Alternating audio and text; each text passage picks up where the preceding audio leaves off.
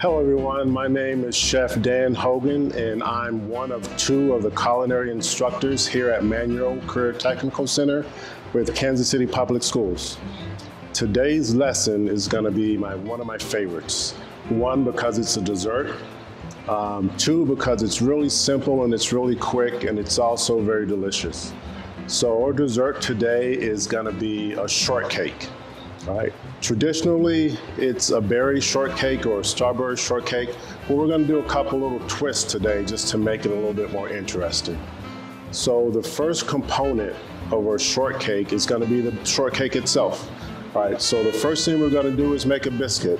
This is a typical biscuit that's very easy to make, very simple. These are our ingredients right here. We have all-purpose flour. So we have our measuring cups. We're going to measure out 2 cups of flour. So we want to make sure that our cup is full so that we get a proper measure. All right. Let's get a little bit more in there. All right. So we're going to put all of our dry ingredients into a bowl. We have our 2 cups of flour. Next we have baking powder.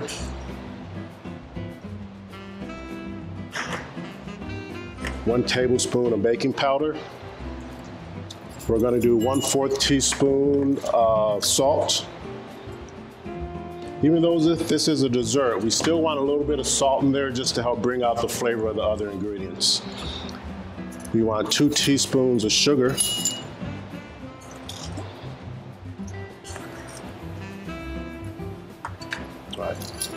And we have 4 ounces of butter. So right now my hands are clean, so I'm going to get my dry ingredients nice and mixed with a fork. And we're going to put our cubed chilled butter right into our dry ingredients. So now we're just going to kind of choke up on our fork a little bit, because we're just going to get in there and squish our chilled butter up against the side of the bowl to smush it.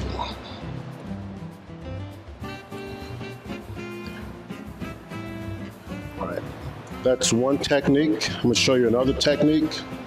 I like to just get in there with my hands.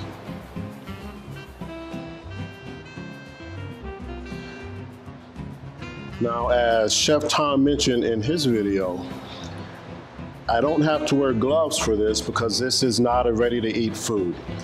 All right, obviously these biscuits are going to be baked, so I do not need gloves on for this.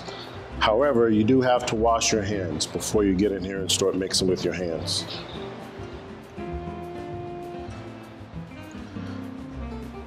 Okay, we're almost ready. So one important tip when making biscuits is you want to leave your butter a little bit chunky. We'll just kind of sift through that and kind of see some of the chunks of butter. You want to see some chunks of butter in there, no bigger than like a size of a pea or an eraser head. Right. So now that we have our butter cut into our dry ingredients, we're going to add some water. So we want ice cold water. We want 3/4 of a cup, but we don't want ice in there.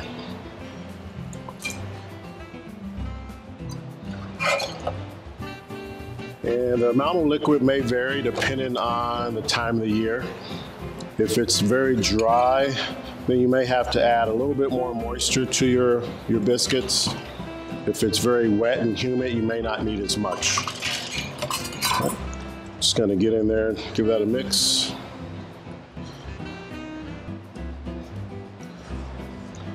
And I think we may need a little bit more liquid. Now this recipe is very versatile. Today we're using it as a shortcake for dessert, but you also can just use it just as a breakfast biscuit, or if you wanted to do like beef stew or for an entree, you can just use this same recipe. I would just subtract the sugar. That way it's not as sweet. Right. So next, we're gonna get this turned out onto a floured surface. And then we're gonna bring it together on our table. So that did not take long at all. You don't wanna overmix it. If you overmix it, you're gonna develop the gluten in it. And the gluten is what's gonna make, if you ever had a biscuit that's tough and rubbery and just not flaky, not very good, more than likely the gluten was overdeveloped. So to keep from overdeveloping the gluten, you want to handle it as little as possible. I don't like to use a rolling pin when I make my biscuits. One, it's just one more piece of equipment that I have to clean up. And as you can see, your hands are already covered with your ingredients. So I just like to use my hands. And you just want to pat that out to about maybe 1/2 inch thick. All right. Show you 2 ways to cut your biscuits. We have a cutter. If you don't have a cookie cutter or a biscuit cutter, you can just use like a glass, just a regular drinking glass, and you'll get the same effect. All right. All right, so we're just gonna make 2 for now. We have our pan. All right. Next step before we put these into the oven, we're gonna brush our biscuits with a little bit of water.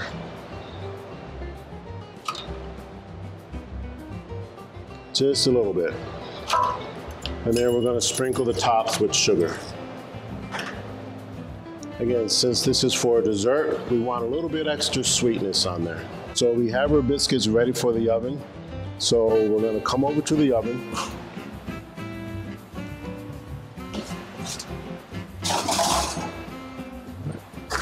And to save time, we have some biscuits that are already made. Remember, those are gonna be hot coming out of the oven, so make sure you have a dry towel to take those out of the oven so you don't burn yourself. Okay, now that our biscuits are done, we're gonna work on the second component to our dessert, which is our filling. Again, typically a shortcake is strawberry shortcakes or a berry shortcake. But I also bought some peaches so that we can do a peach shortcake. So any fruit can work with this. So whatever your favorite fruit is, if you just want to do a strawberry, if your family or yourself just like blackberries. So don't feel like constricted to just use one fruit. All right, the possibilities are endless. So let's start with the peaches. So we have a nice peach here. We're gonna cut that in half, right on the little seam. That's the best way to cut it. We're gonna cut down through the pit. Just give that a twist and it'll come right open. We have our paring knife. So again, I'm working with ready-to-eat food, so I have gloves on. So remember, what's a ready-to-eat food? A ready-to-eat food is anything that's gonna go from your cutting board or from a container straight into someone's mouth. So like all of this would be an example of a ready-to-eat food because it's fresh, it's ready to eat. Anything that has to be cooked, then you don't have to wear gloves because once you cook it, you're gonna kill any potential bacteria that may be on that food.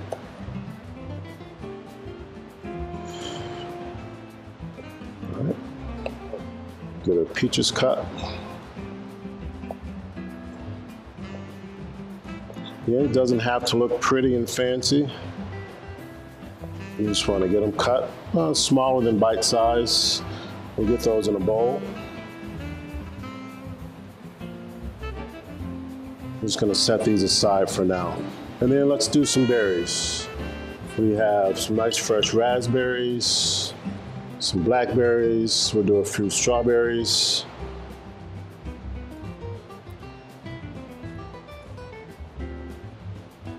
I got one that's already done. Strawberries, we're just gonna slice.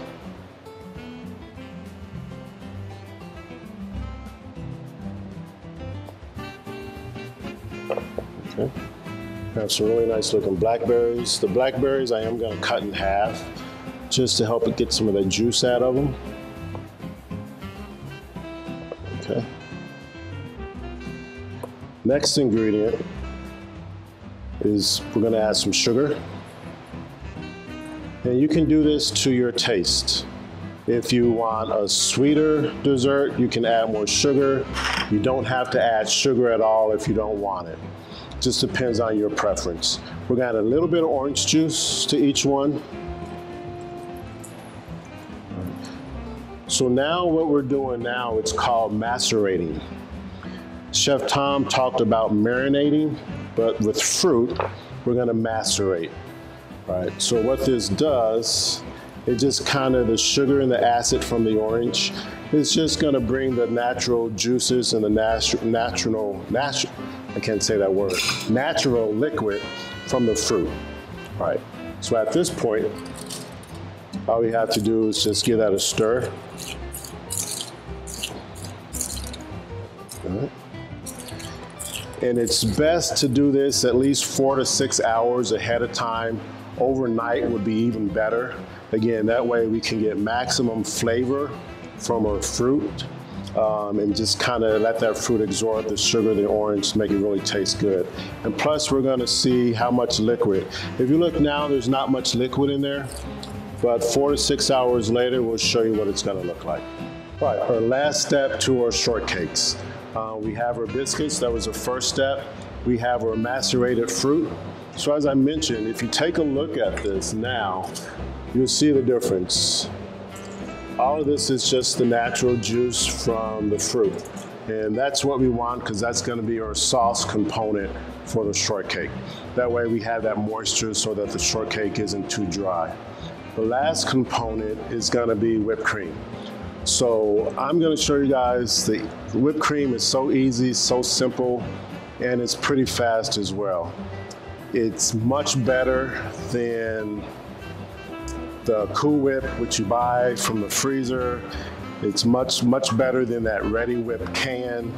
Once you try fresh, you'll never wanna eat that processed whipped cream again. So we have heavy cream in a mixing bowl. We want to make sure it says heavy cream or whipping cream on the container. Any other milk product will not work, so it has to be heavy cream. We have some pure vanilla extract, and we have powdered sugar. 3 ingredients, that's it. No preservatives, no chemicals, none of that stuff that's not good for you. So what we're gonna do, we're just gonna get in there and just whip it. See how loose it is now. And this is gonna take a few minutes to get it to this consistency. So by whipping it in a circular motion like I'm doing, you don't wanna stir it like this, like it's a cup of coffee. You actually wanna whip it. What that is allowing to happen is air to get into the cream, and that air is gonna help fluff it. You do not have to do this by hand. You can use your electric mixer. That'll work just as fine.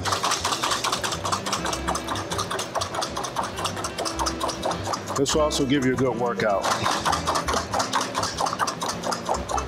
The way you can do it, one arm gets tired, just switch arms.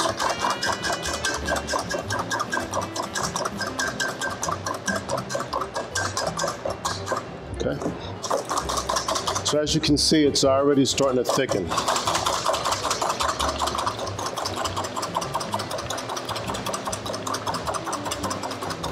So again, most important part about this dessert, use the ingredients that you like. Again, if you don't like peaches, don't use peaches. If you like berries, if you like strawberries, just use strawberries, right? There's no one right way to eat this, or wrong way to eat it rather. Do what suits you best.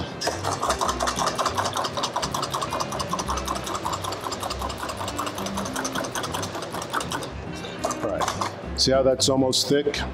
All right, we're gonna leave that for now. I have some that's already made. I'm just gonna clean up my little spot here. You will get a little bit messy, but it's worth it. So we're gonna make two. We're gonna do a berry and we're gonna do a peach. So we're just gonna take our biscuit. This is how I like to do mine. There's, again, no one way to do it.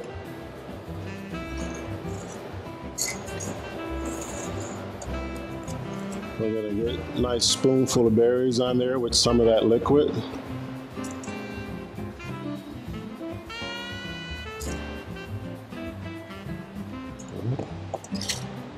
We're going to put a nice big dollop of whipped cream on there. I like a lot of whipped cream, so. And then you're going to put your cover on there. All right, let's do the peach real quick. So this one, we'll change it up. We'll put some whipped cream on the bottom. Again, there's no wrong way to do it.